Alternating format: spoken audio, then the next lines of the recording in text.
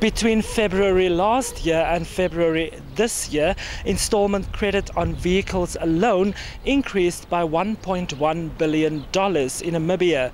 The Bank of Namibia is adamant at slowing down the constant increase in household debt in the country, as announced earlier this week by the governor of the Reserve Bank, Iipumbu Shiimi.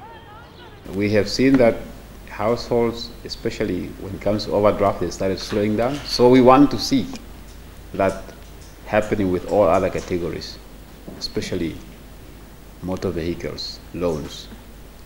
So if that doesn't come down, we may be forced to increase interest rate again. But I cannot give you a definitive answer to say that we are going to increase it next week and at the next monetary policy committee.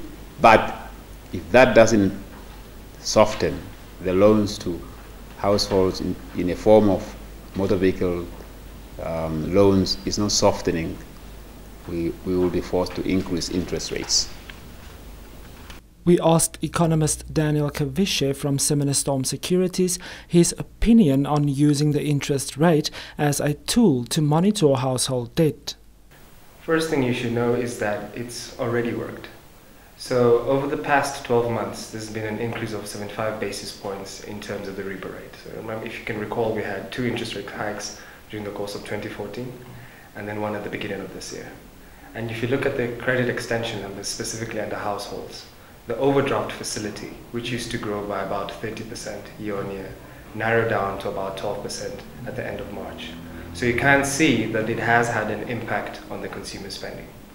It is, however, should be noted that in totality, if you look at the growth between secured lending and unsecured lending, there is still a worrying factor with the fact that most consumers, as much as they may have declined or decreased the rate in which they're taking on credit, credit growth is still growing by about 12% on an annual basis. One worrying factor that he may have mentioned during his monetary policy statement, of course, is the importation of unproductive goods, specifically vehicles, and that has always been a feature of their statement, and it's still a feature now. If the increase in that specific sector goes on in 2015, the same way as 2014, the Bank of Namibia will be forced, like he mentioned, to increase interest rates. Over the last 6 months, installment credit extended to households in Namibia increased by 18.7% on average, according to the Bank of Namibia. For the News at 1, I'm Francios Olivier.